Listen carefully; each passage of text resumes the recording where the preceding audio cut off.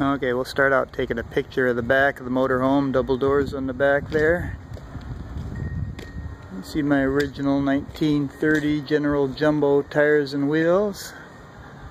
Windows above the couch there. 1928 Chevy truck with a 1941 Cadillac flathead motor. It's got a supercharger on the front. And we'll come and go inside here, open the door. You can see the seats, the passenger seats folded down, driver's section. Got a fireplace down here, a little cook stove, refrigerator in there, original 1930s sink and faucet.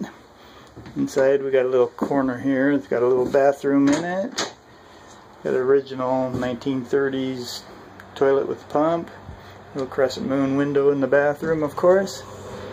There's the double doors from the inside. Little closet, little couch here, makes into a bed. Looking back out towards the front. Little cupboard over here on the side holds all your blankets for the bed.